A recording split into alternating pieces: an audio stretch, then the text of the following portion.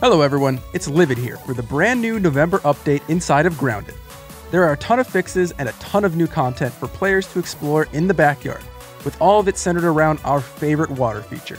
So grab your new slime lanterns as we explore the depths of the pond.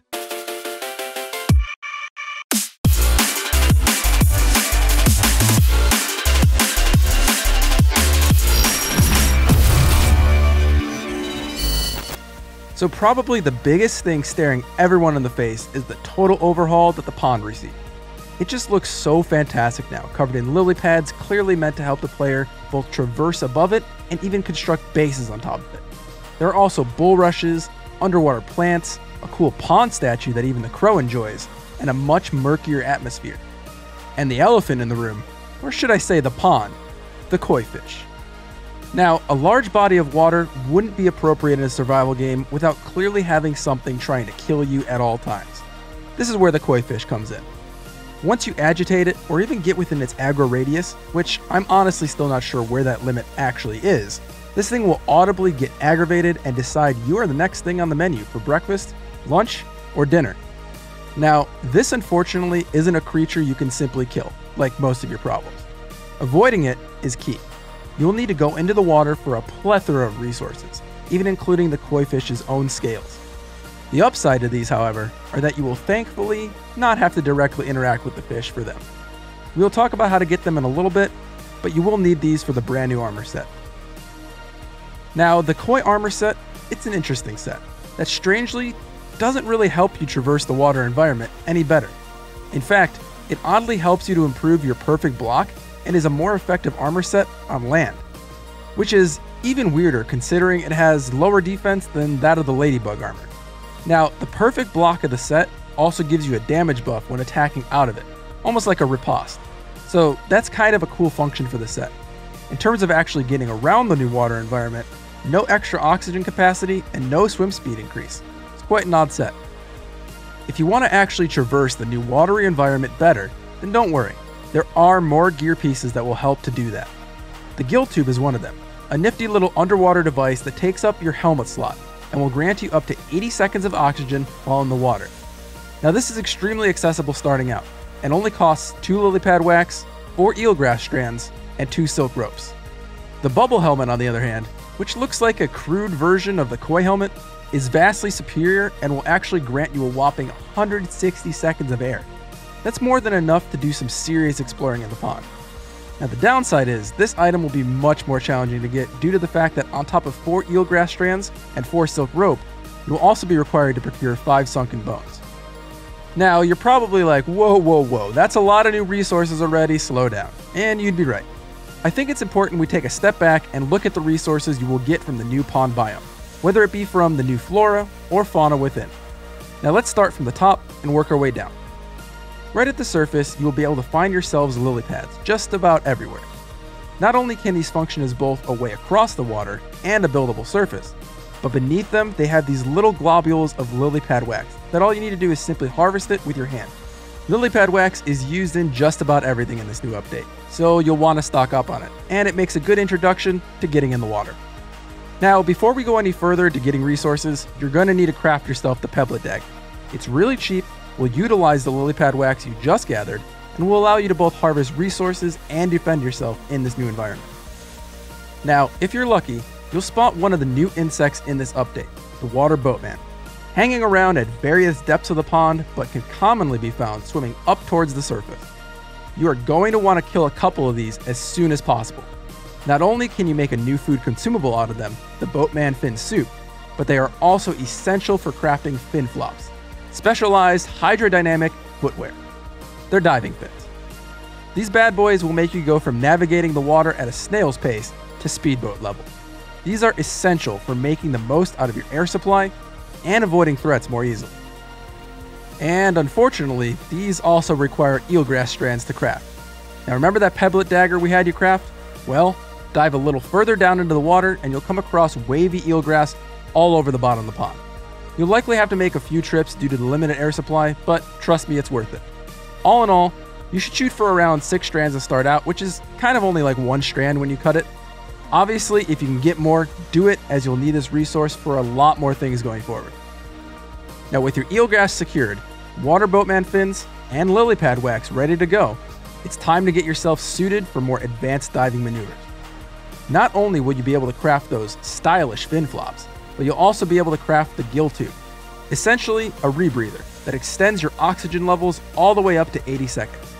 Look at you James Bond of the pond. Now, there are some other things in the pond you should be aware of before we get into any more prep, which includes several other new creatures, not all of them friendly. Scattered throughout the pond, you'll see what appears to be orbs of silk. Now these contain limited air pockets that you can use to refresh your oxygen in a pinch. But as we all know, where there is spider silk, there's spiders. The new diving bell spiders are an agile little pest that will pursue just about anything in its vicinity. And that includes the other adorable little amphibians, Kodiak, that lives in the pond. Tadpoles. These little lads aren't hostile at all to you, but they are abundant. Now the main reason for their abundance is that in combination with a little bit of eelgrass and some water flea meat, this new tadpole meat can be crafted into decoy bait. An awesome little tool to distract large predators like the koi fish so you can go about your business. Now, I've personally found that the koi fish in question isn't that hard to avoid. But if any of you really get jumpy with large creatures in bodies of water, you might want to craft yourself a little bit of this just in case. A neat little detail that the developers snuck in is that to make managing your oxygen supply levels during precarious combat situations more forgiving, every time you kill something in the water, an explosion of bubbles will occur to help refill your oxygen meter. And that means even killing the adorable tadpoles. And of course, if you find yourself living around this area for a long period of time, you can make use of all this tadpole meat by cooking it for a decent amount of restoration to your hunger meter. With that information out of the way, there is one more item you need before you can descend into the depths of the pond with max efficiency: an acorn shovel. Now the reason you need this tool is to gather the other two brand new resources that only lie within the deepest parts of the pond: the koi scale and the fish bone. Both of these are critical in crafting the best gear the pond has to offer. As you venture further down, you might also be worried about drowning while deep beneath the water surface. But I do actually have a really cool trick for you. Now the hole that leads to the chamber containing the dinosaur statue is your way into the depths. And if you notice, right in front of it, large bubbles periodically form and float up. These are infinitely spawning, and treading water right in their path will completely restore your oxygen levels, meaning you can use this area as a staging ground for most resource operations the pond has to offer. Now once you're comfortable with your infinite air supply, take a look around this whole area down here. You'll see harvestable points called muddy scales and sunken bones. Simply use your shovel to unearth the koi scales and fish bones you have been after. The reason we want these two resources is because first off, we can craft the new koi scale armor set. Is it good? Doesn't really seem that great, but it does make you look cool as hell. So this set will set you back 5 sunken bone, 10 koi scales, 7 eelgrass, 7 lily pad wax, and 3 silk rope if you want the entire set. The reason I say if you want the entire set is because there is another headpiece item, the bubble helmet that I mentioned earlier, that will grant you a massive 180 seconds of oxygen underwater, and the main item you need to really explore the depths of the pond to the fullest extent. This item will set you back 4 eelgrass strands, 5 more sunken bones, and 4 silk rope. All in all, you'll probably only be wearing the bubble helmet, maybe the koi chest piece, and the fin flops, so plan accordingly. Using that area as a staging ground, if you can manage to harvest 10 sunken bones and 10 koi scales, you will be able to craft all of that in one go, allowing you to be well equipped to take on just about anything the pond has to offer. And there are still even more recipes we haven't talked about yet. The bone dagger is a direct upgrade to the pebblet dagger and does significantly more damage to enemies, making it the logical next upgrade for underwater exploration. It won't actually cost you that much either: 2 sunken bones, 2 silk rope, and 1 diving bell spider chunk. Pretty cheap for a solid upgrade. Now then we come to the big weapon of this update, the bone trident. Ever wanted to be Poseidon? Well, now you kind of can inside of a small little pond area. For 3 sunken bones, 2 diving bell spider chunks, and 3 eelgrass strands, this weapon hits surprisingly hard and is quite cheap to produce, making it now one of my go-to weapons in the game. It helps to put you almost completely at ease in the watery environment. Now, once you have your bubble helmet, fin flops, a shovel, and your pebblet dagger, you're all set to explore past the wreck statue, right? what if I told you that you could be even more prepared? If you are at all worried about still running out of air underwater, you better believe we can boost that oxygen meter even higher. I'm not really sure how I got this mutation, but it's called murky, and it may just have been from spending too much time in the water. This mutation appears to grant roughly 12.5% additional oxygen to your reserves, meaning this scales with your gear. So with no gear on, you're only looking at 5 extra oxygen. With the gill tube, 10 extra oxygen. And with that bubble helmet, oh man, 20 extra oxygen, putting you at a whopping 180 oxygen. You better believe we still aren't done yet. Back at the smoothie station, we can now make liquid gill smoothies for 1 eelgrass, 1 raw tadpole meat, and 1 raw waterflea meat. This smoothie, when combined with the bubble helmet, adds another 42 oxygen, bringing you up to 222 total oxygen. If you drown underwater at this point, it's honestly your fault and you should feel bad. So now once we are all prepared, whether you did all these extra steps or not, we are ready to dive deeper into the pond. And be warned, these are almost certainly spoilers ahead.